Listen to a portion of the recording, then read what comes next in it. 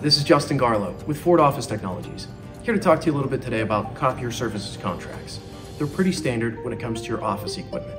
You've just made an investment, whether that's a purchase or a lease, you expect the device to keep running for the foreseeable future. With the changing environment, there are a few things that you should pay attention to. Let's first start with what all is included in your services agreement. Parts, labor, toner, and supplies should all be included into that monthly payment. That monthly payment is factored based on two different things. One, your volume. The higher the volume, the lower the cost per print. Same thing on the size of the device. The larger the device, the more efficiently it runs, the lower the cost per print. Smaller devices have a lower acquisition cost, but typically a higher servicing cost. Things to pay attention to when signing agreements. Customer replaceable parts.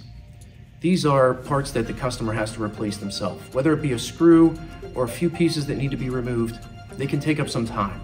And that's something to think about whenever you're signing a new agreement. Additional click charges for scans are another thing that we've seen come up recently.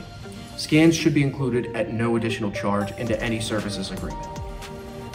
Another thing we've noticed are huge annual jumps in service charges, as much as 25%.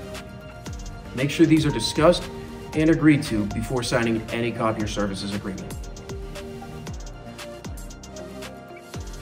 Service contracts typically don't cover damage outside of normal usage. If a tray is left open and kicked by an employee and broken, that is not included in the service contract.